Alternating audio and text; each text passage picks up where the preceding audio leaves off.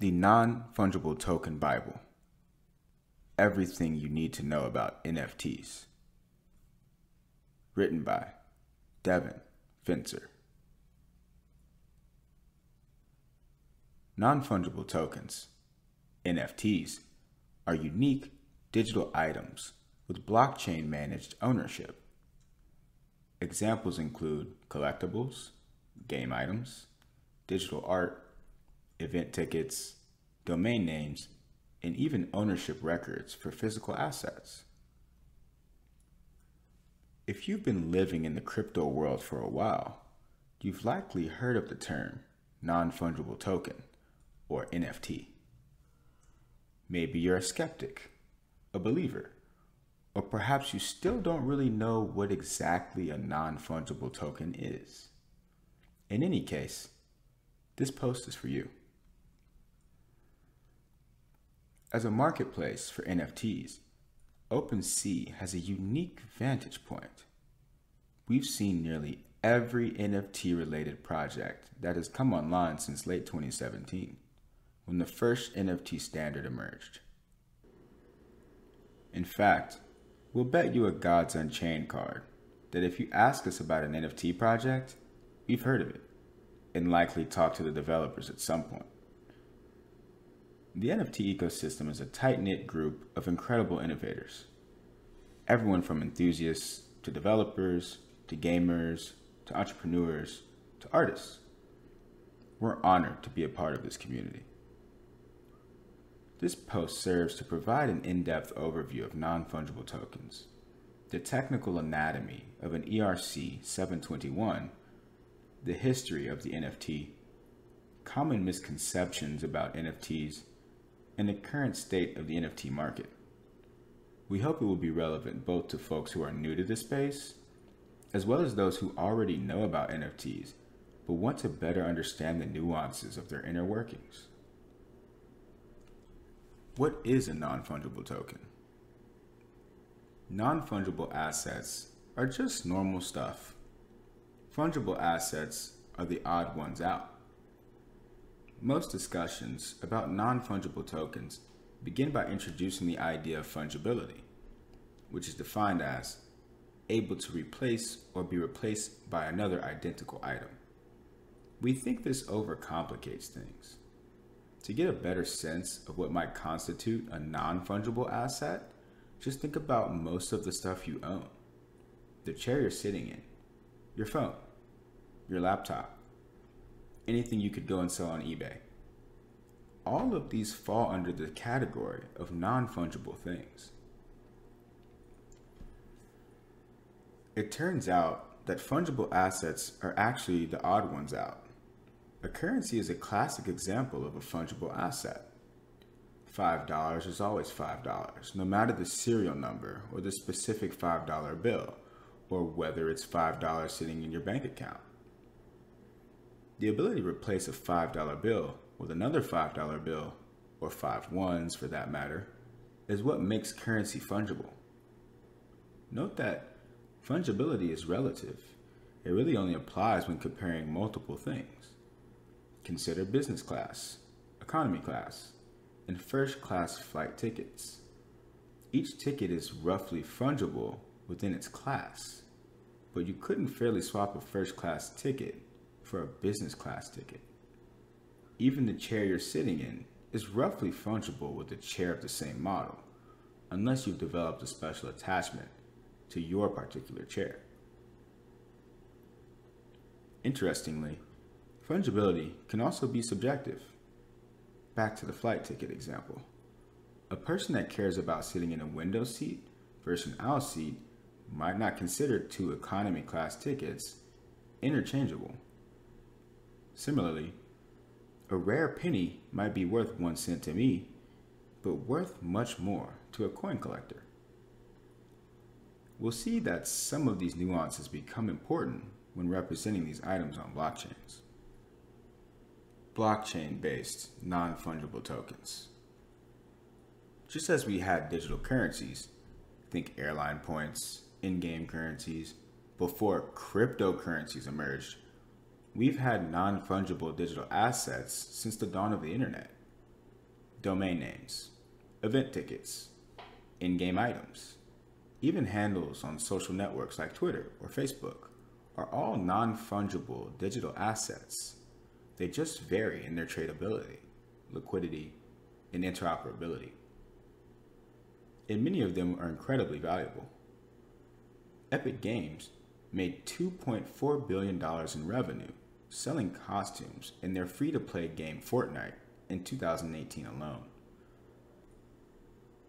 The market for event tickets is projected to reach $68 billion in 2025, and the market for domain names continued to see solid growth. We have tons of digital stuff. We've just never really owned it. So it's clear we already have tons of digital stuff, but to what extent do we own these digital things?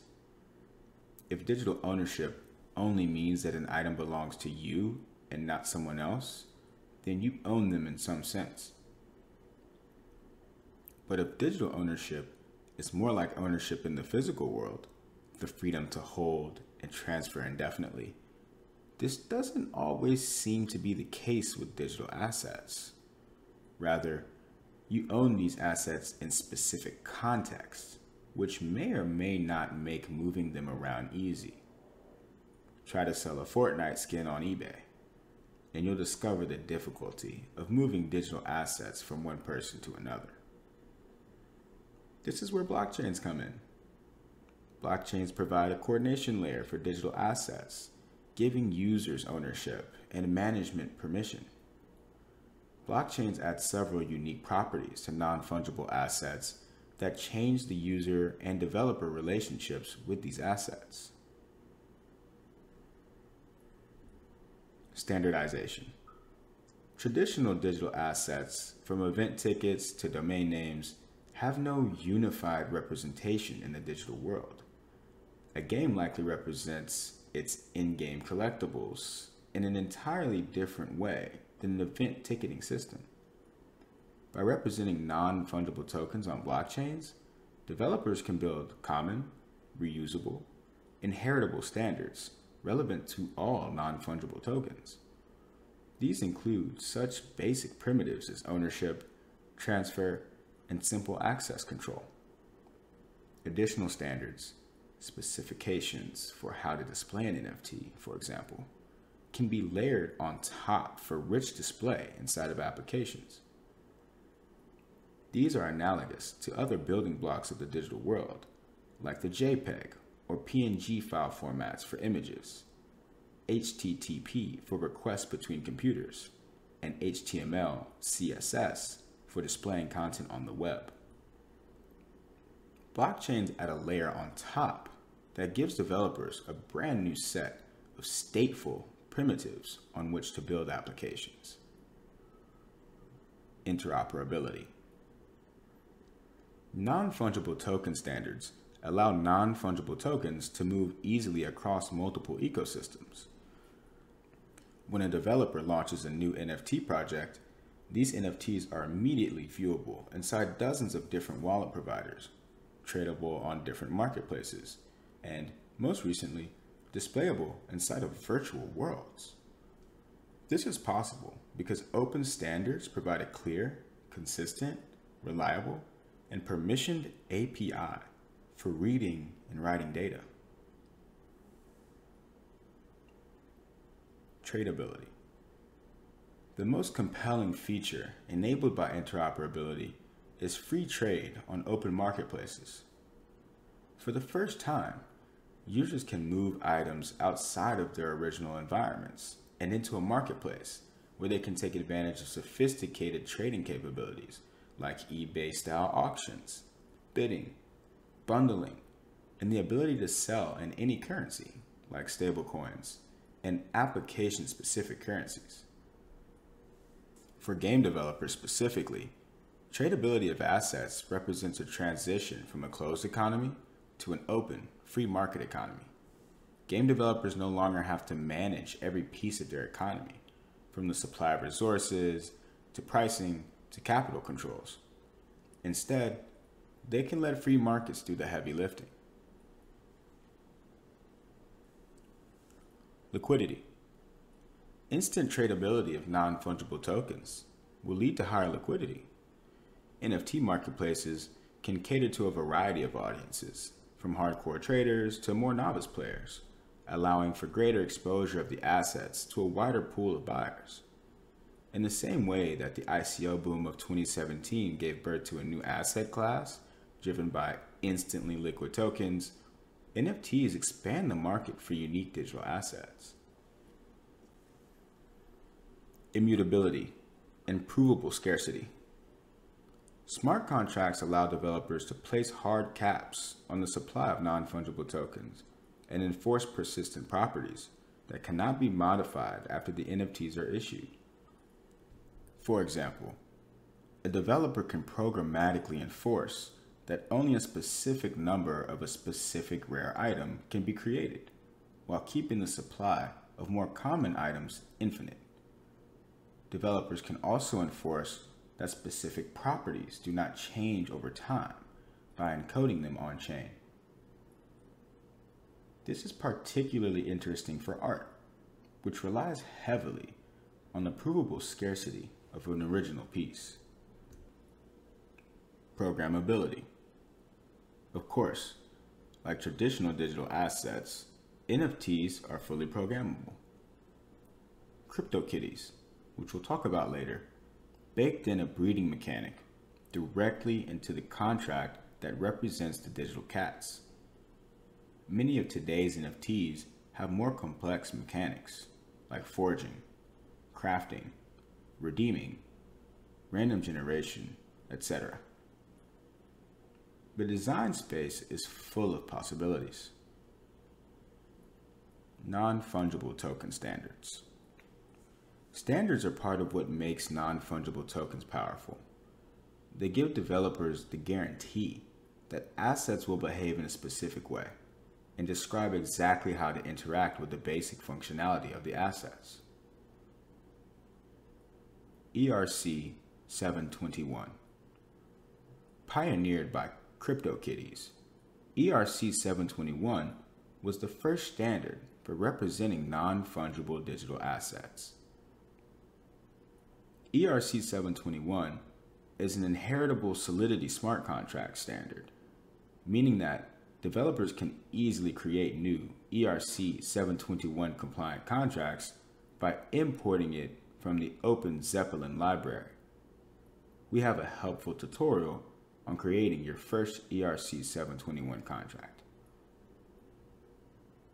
ERC 721 is actually relatively simple. It provides a mapping of unique identifiers, each of which represents a single asset, to addresses, which represent the owner of that identifier. ERC 721 also provides a permissioned way to transfer these assets using the transfer from method. If you think about it, these two methods are really all you need to represent an NFT. A way to check who owns what, and a way to move things around. There are a few other bells and whistles to the standard, some of which turn out to be very important for NFT marketplaces. But the core of ERC 721 is quite basic. ERC 1155. ERC 1155, pioneered by the Engine team, brings the idea of semi-fungibility to the NFT world. With ERC 1155, IDs represent not single assets, but classes of assets. For example, an ID might represent swords, and a wallet could own 1,000 of these swords. In this case, the balance of method would return the number of swords owned by a wallet, and a user can transfer any number of these swords by calling transfer from within the sword ID. One advantage of this type of system is efficiency. With ERC 721, if a user wanted to transfer 1,000 swords, they would need to modify the smart contract state by calling the transfer from method, for 1,000 unique tokens. With ERC 1155, the developer need only call transfer from with quantity 1,000 and perform a single transfer operation. This increased efficiency, of course, comes with the loss of information. We can no longer trace the history of an individual sort. Note also that ERC 1155 provides a superset of ERC 721 functionality, meaning that an ERC 721 asset could be built using ERC 1155. You'd simply have a separate ID and quantity 1 for each asset. Due to these advantages, we've recently witnessed growing adoption of the ERC 1155 standard. OpenSea recently developed a repository on GitHub for getting started with the ERC 1155 standard. Anatomy of the ERC 20, ERC 721, and ERC 1155 standards. ERC 20 maps addresses to amounts. ERC 721 maps unique IDs to owners. And ERC 1155 has a nested mapping of IDs to owners to amounts. Composables. Composables, led by the ERC 998 standard, provide a template by which NFTs can own both non-fungible and fungible assets. There have only been several composable NFTs deployed on mainnet, but we think there are incredibly exciting opportunities to put them to use. A CryptoKitty may own a scratching post and a feeding dish. The dish may contain some amount of fungible child tokens. If I sell the CryptoKitty, I sell all of the belongings of the CryptoKitty. Non-Ethereum standards. While Ethereum is where most of the action is happening, there are several other NFT standards emerging on other chains.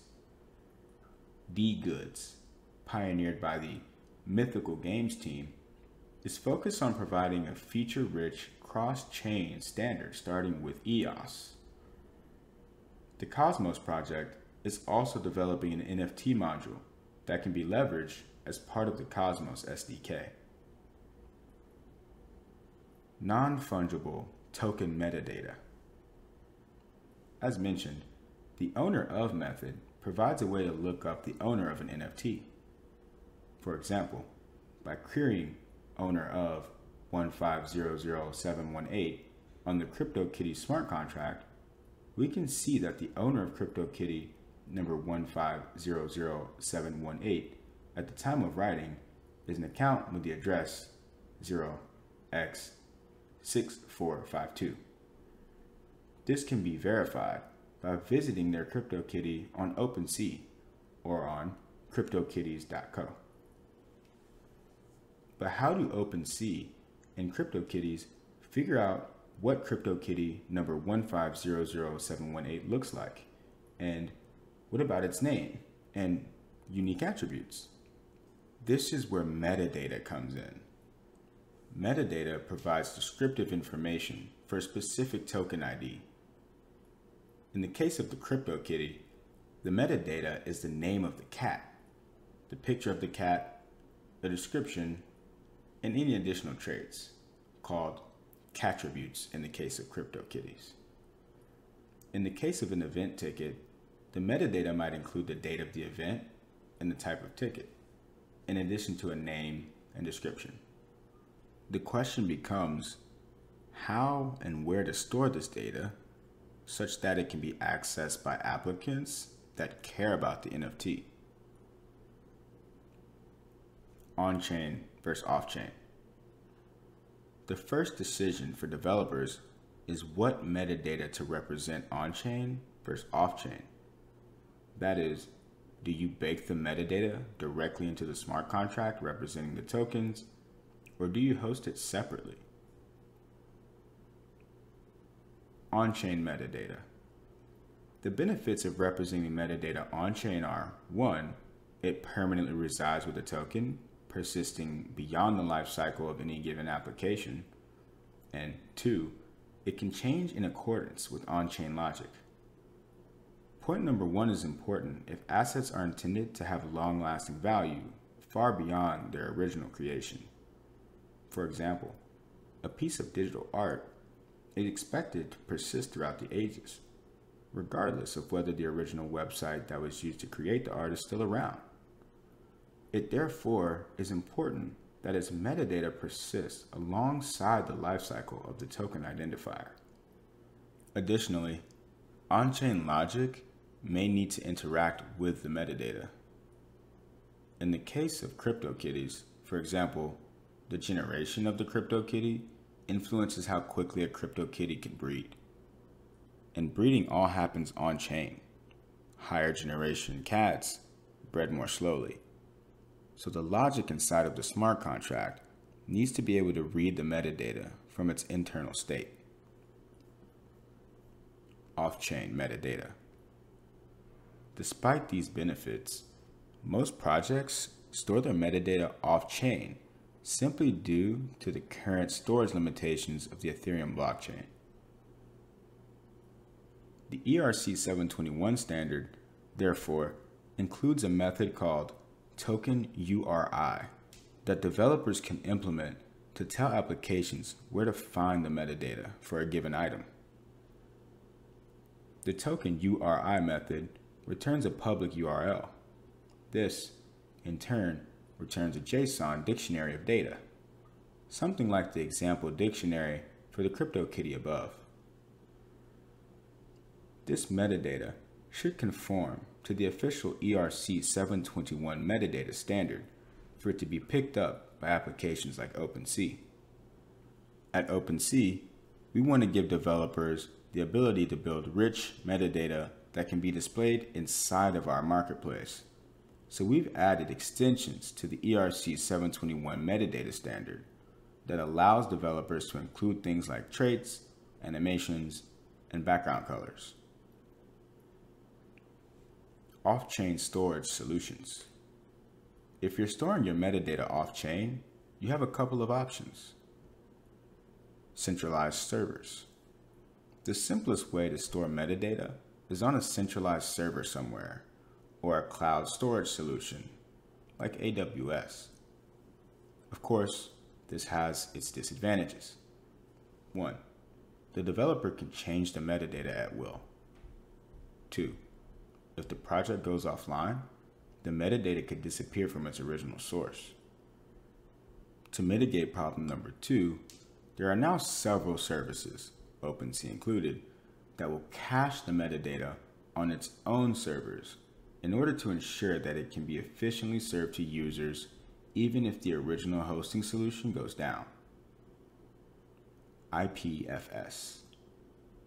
An increasing number of developers, particularly in the digital art space, are using the Interplanetary File System, IPFS, to store metadata off-chain. IPFS is a peer-to-peer file storage system that allows content to be hosted across computers such that the file is replicated in many different locations. This ensures that A, the metadata is immutable as it is uniquely addressed by the hash of the file, and B, as long as there are nodes willing to host the data will persist over time. There are now services like Pinata that make this process simpler for developers by handling the infrastructure for deploying and managing IPFS nodes.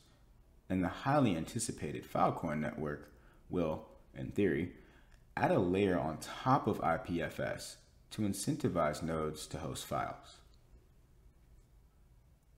The history of non-fungible tokens from 2017 to 2020.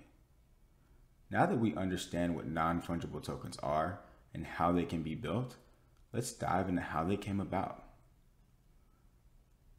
BC, before CryptoKitties.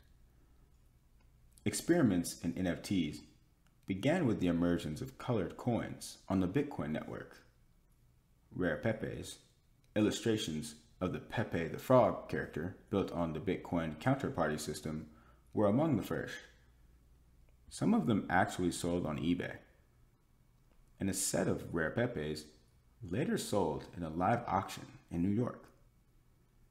The first Ethereum-based NFT experiment was CryptoPunks, which consisted of 10,000 unique collectible punks, each of which has a set of unique characteristics. Built by Larva Labs, CryptoPunks featured an on-chain marketplace that could be used with wallets like MetaMask, lowering the barrier to entry to interact with NFTs. Today, given their limited supply and strong brand among the early adopter community, CryptoPunks are likely the best candidates for true digital antiques. Additionally, the fact that punks live on the Ethereum network makes them interoperable with marketplaces and wallets, though slightly less so than newer assets as they predate the ERC 721 standard. BC, birth of CryptoKitties. CryptoKitties was the first project to take NFTs to the mainstream. Launched in late 2017 at the ETH Waterloo Hackathon, CryptoKitties featured a primitive on-chain game that allowed users to breed digital cats together to produce new cats of varying rarity. Generation 0, cats were auctioned off in a declining price Dutch auction, and new cats could also be sold on a secondary market. While some in the gaming community later labeled CryptoKitties not a real game, the team actually did quite a lot to pioneer on-chain game mechanics, given the design constraints of the blockchain. For one, they built an on-chain breeding algorithm, hidden inside of a closed-source smart contract that determined the genetic code of a cat, which in turn determined its cattributes. The CryptoKitties team even ensured the randomness of the breeding through a sophisticated incentive system and had the foresight to reserve certain low ID cats for later use as promotional tools. Lastly, they pioneered a Dutch auction contract that later became one of the primary price discovery mechanisms for NFTs. The remarkable foresight of the CryptoKitties team gave the NFT space a major boost early in its life. We think the virality of CryptoKitties can be boiled down into speculative mechanics. The breeding and trading mechanics of CryptoKitties led to a clear path to profit. Buy up a couple of cats, breed them to make a rarer cat, flip the cat, repeat. Or simply buy up a rare cat and hope that someone will come along to buy it. This fueled the growth of a breeder community. Users who were dedicated to breeding and flipping rare cats. As long as a new set of users come in and play the game, prices would rise. At the height of the mania, CryptoKitties saw nearly 5,000 ETH in volume, with founder cat number 18 selling for 253 ETH, $110,000 at the time of sale. This sale was later bested by the 600 ETH sale of Dragon, which was $170,000 at the time, September 2018. Though many speculate that the Dragon sale was illegitimate, these prices drew more users into the gold rush. Viral story. Another piece of CryptoKitties' success was the story. CryptoKitties were adorable, shareable, and fun. And the idea of buying a $1,000 digital cat was so absurd that it made a great news story. Additionally, the smart contract's overeager users broke Ethereum, which made for a story in and of itself. Since Ethereum can only process a limited number of transactions at a time, about 15 transactions per second, higher throughput on the network led to a growing pending transaction pool and increased gas prices. daily average pending transactions rose from 1,500 transactions to 11,000 transactions. New potential cat buyers were paying astronomical fees and waiting hours on end for their transactions to be confirmed. These factors led to the CryptoKitty bubble. New demand entering the CryptoKitty world, prices rising, and rising prices bringing in new demand. Of course, all bubbles must eventually pop. In early December, average kitty prices started dropping and volume declined. Many realized that the CryptoKitties gameplay, which was primitive relative to real games, wouldn't retain a wider audience beyond speculators.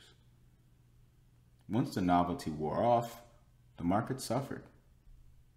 Today, CryptoKitties does around 50 ETH of volume per week.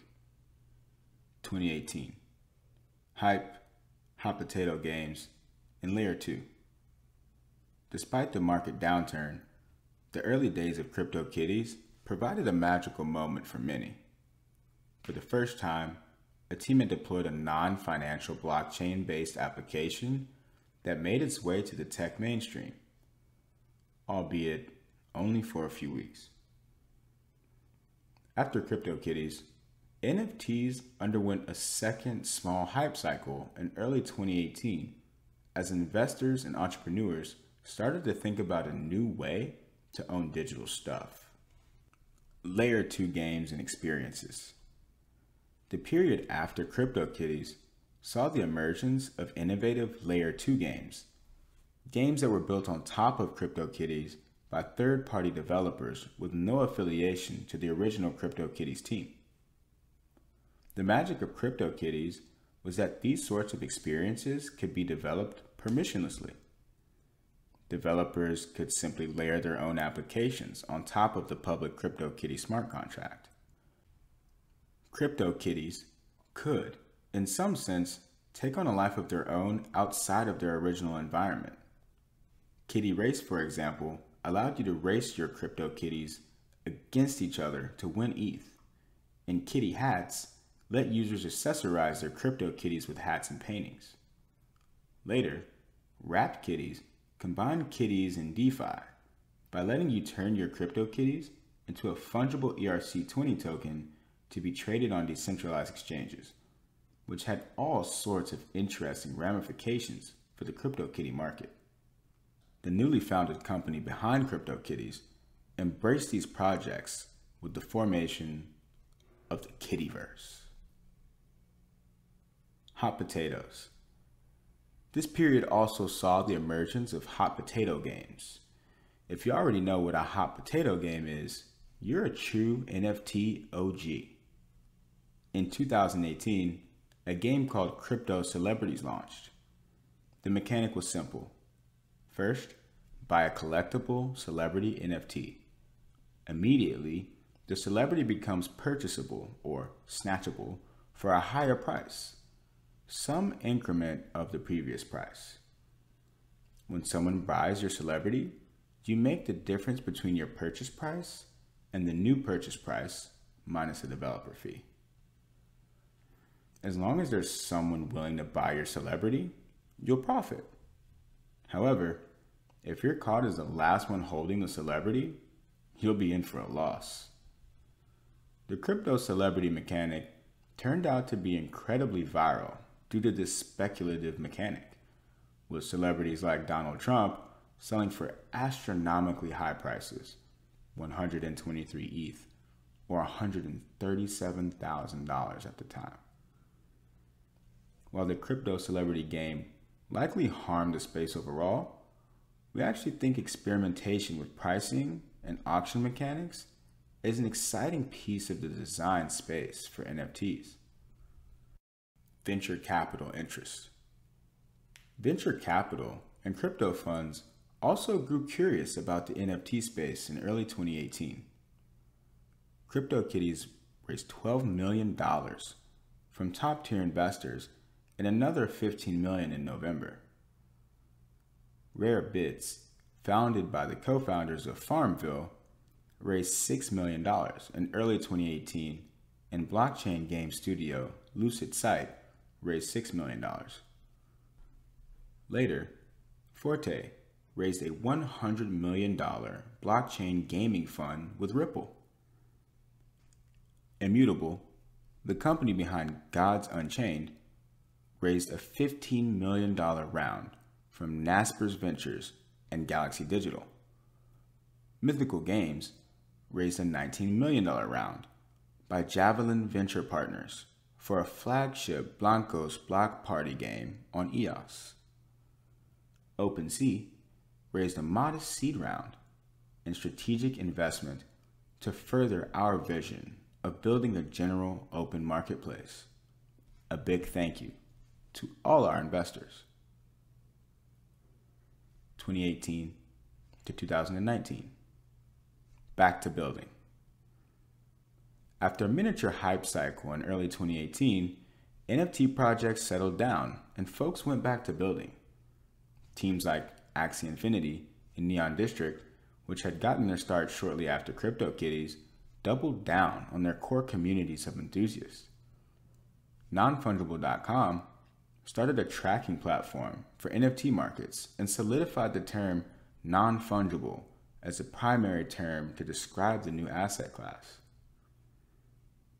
Digital art. The art world started getting excited about NFTs around this time. Digital art turned out to be a natural fit for non-fungible tokens. A core piece of what makes physical art valuable is the ability to reliably prove the ownership of a piece and display it somewhere, something that's never been as true in the digital world. A group of excited digital artists started experimenting. Digital art platforms also emerged. Super Rare, Known Origin, Maker's Place, and Rare Art Labs all built platforms dedicated to publishing and discovering digital art. Other artists like Joy and Josie deployed their own smart contracts, creating real brands for themselves in the space. Cent, a social network with a unique micropayment system, became a popular community for folks to share and discuss crypto art. NFT minting platforms. NFT minting platforms made it easier for anyone to mint an NFT, regardless of whether or not they had the development skills to deploy a smart contract. In mid-2018, Digital Art Chain launched to allow users to mint NFTs out of any digital image that they uploaded, the first project of its kind. The same year, a project called Marble Cards added an interesting twist, allowing users to create unique digital cards based on any URL in a process called marbling. This would auto-generate a unique design and image based on the content of the URL, and has led to some controversy in the digital art world in response to the marbling of crypto art. In 2019, minting tools matured significantly, though still faced friction in the onboarding process. Mintbase and Mintable built sites dedicated to making it easy for regular people to create their own NFTs. The Cred platform made it easy for influencers to create business cards, collectibles, and coupons. Cred also partnered with CoinDesk's Consensus Conference to create a digital NFT swag bag items for attendees. And OpenSea created a simple storefront manager to deploy a smart contract and mint NFTs into it. Update: in 2020, evolutions of these platforms emerged, along with Rarible and Cargo, with more features for bulk creation, unlockable content, and rich media. This allowed artists, digital creators, and even musicians to mint NFTs without having to program a smart contract. By the end of the year, OpenSea removed the need to pay gas costs associated with minting, making NFT creation free. Traditional IP dips its feet. Following CryptoKitties, traditional IP owners made several forays into the crypto collectible space. The MLB partnered with Lucid Sight to launch MLB Crypto in April 2018 with a largely on-chain baseball game. Formula One partnered with Animoca Brands to launch F1 Delta Time, which featured a $100,000 sale of the 1-to-1-to-1 car powered by OpenSea. Star Trek launched a set of ships inside of Lucid Sight game. Crypto Space Commanders and several licensed football trading card companies came online, including Striking and Sorare. More recently, Panini America, one of the largest sellers of physical collectibles, has announced a blockchain-based trading card collectible. MotoGP is also working with Animoca to develop a blockchain game. Japan leads the way. Japanese games have pioneered the way for more advanced user gameplay, appealing to the early adopter demographic. My Crypto Heroes, an RPG game featuring a sophisticated in-game economy, came onto the scene and continues to top the charts of DApp Radar. My Crypto Heroes was one of the first games to combine on-chain ownership with more sophisticated off-chain gameplay. Users could use their heroes inside of the game and then transfer them to Ethereum when they wanted to sell them on secondary markets.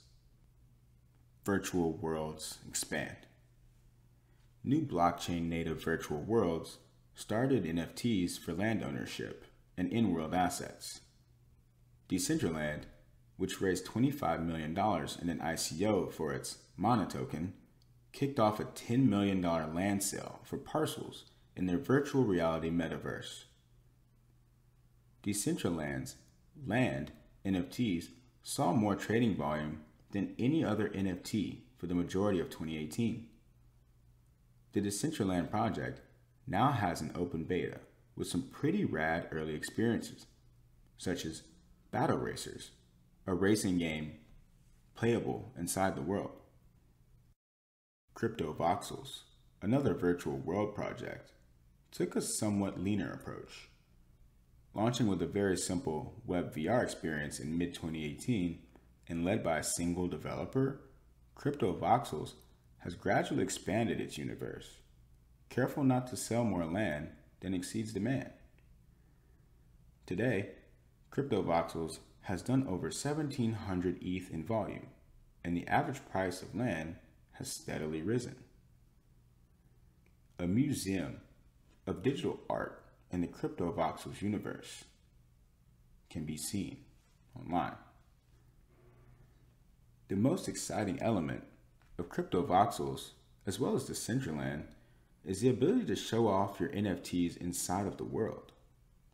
Collectible enthusiasts have created CryptoKitty museums, cyberpunk art galleries, an NFT advent calendar, towers populated with the top NFT projects and in-world stores where you can purchase wearable items for your avatar.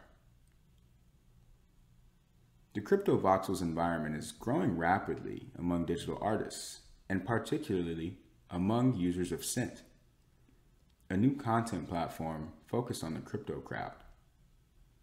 Some artists are even creating their own currencies or social money using Roll, an app that makes it easy to deploy a new ERC20 token and putting their art up for sale in their social currency.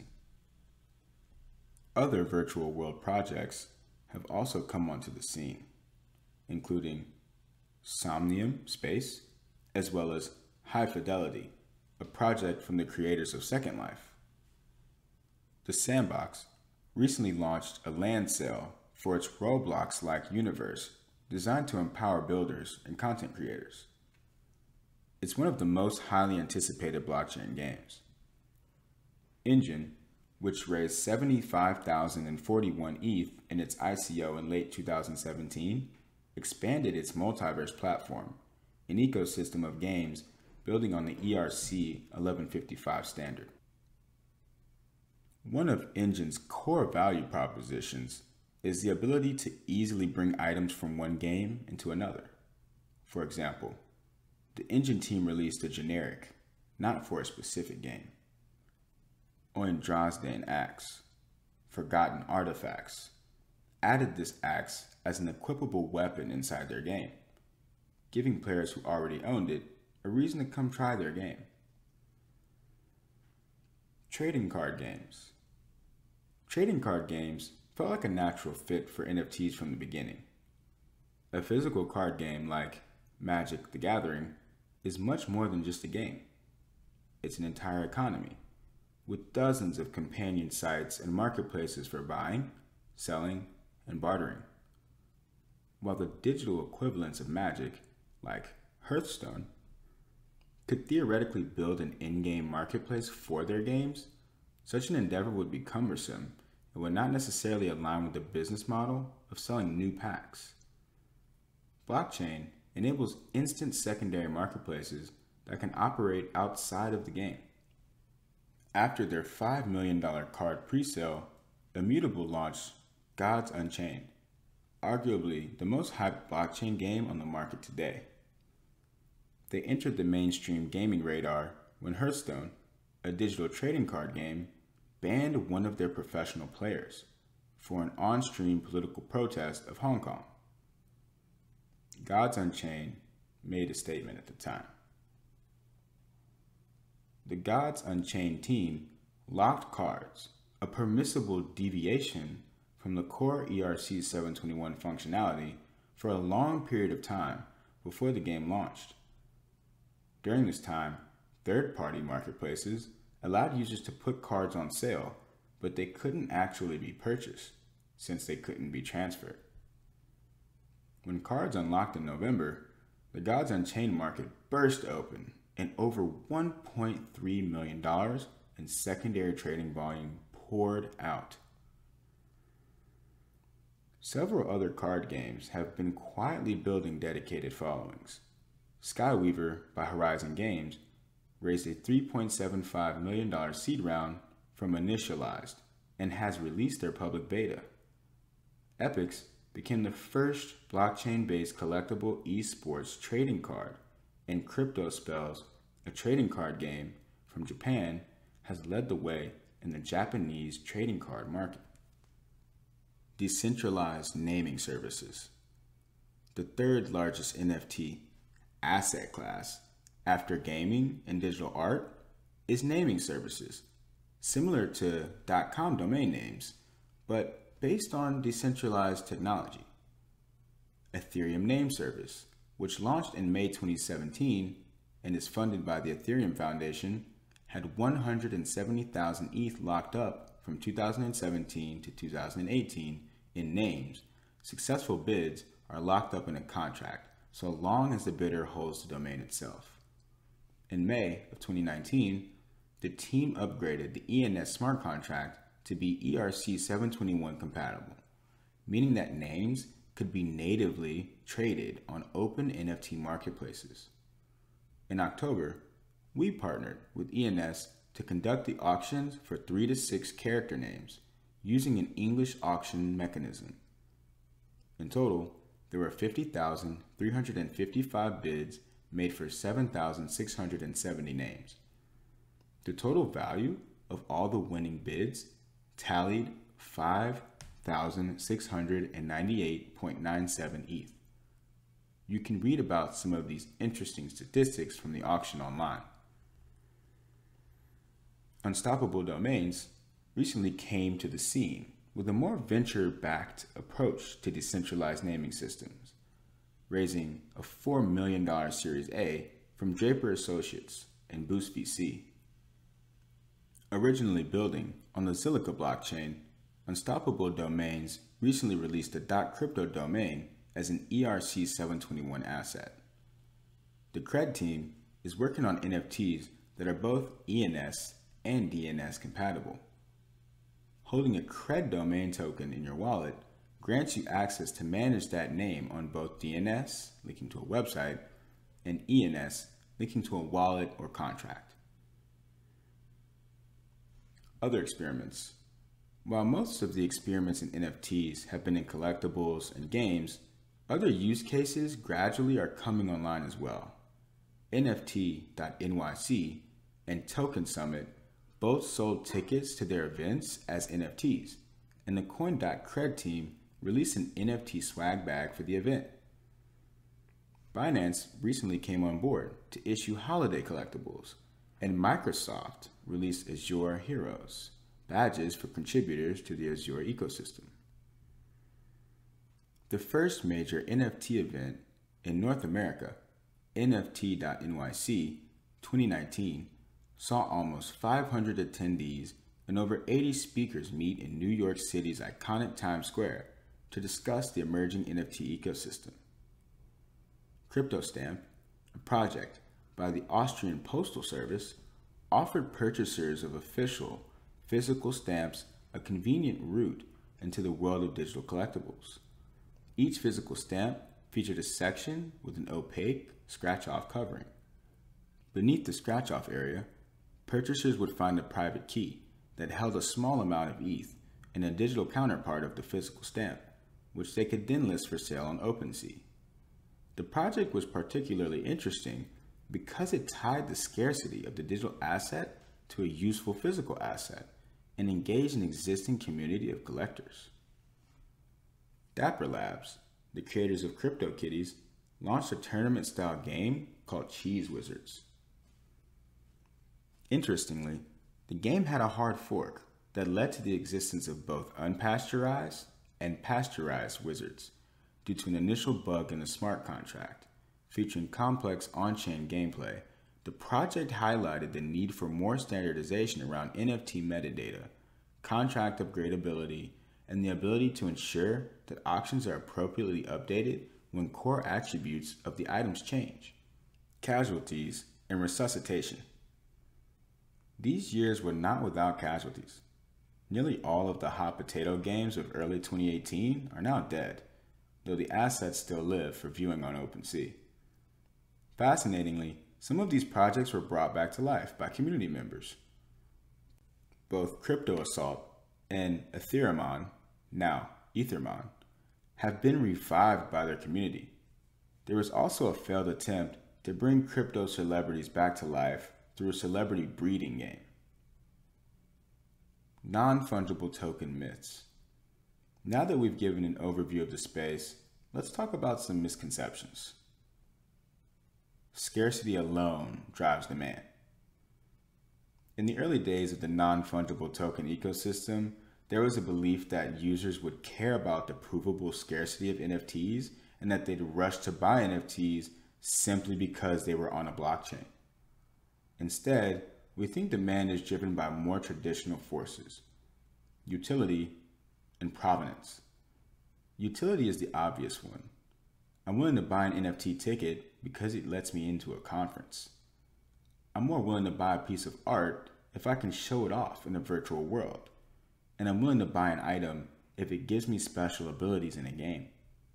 The concept of provenance encapsulates the story behind an NFT. Where did it come from? Who has owned it in the past? As the space matures, the stories of interesting NFTs grow more complex and start to meaningfully impact a token's value. Smart contracts mean assets last forever. There was also the belief that just because a smart contract was deployed, the assets would last forever. This overlooked the fact that there are other entities, websites, mobile apps, that serve as the portal for regular users to interact with these applications. If these portals go down, the assets lose a lot of their worth. Of course, there may be a future where decentralized applications can be deployed in a fully distributed, unstoppable way, but for now, we live very much in a hybrid world. Abstracting the chain away will solve all our problems. In 2018 and 2019, some projects took the approach of abstracting away the blockchain, hiding all the mechanics of NFTs to users by providing a hosted wallet with username password authentication. This was an interesting approach, because it allowed for the same streamlined onboarding experiences as centralized applications. The problem was that the interoperability with the NFT ecosystem, virtual worlds, wallets, marketplaces, was lost. We found that projects that plug into the existing NFT ecosystem and perhaps sacrifice some pieces of usability in the short term tend to be more attractive to the current community of early adopters. The non-fungible token market. Current market size.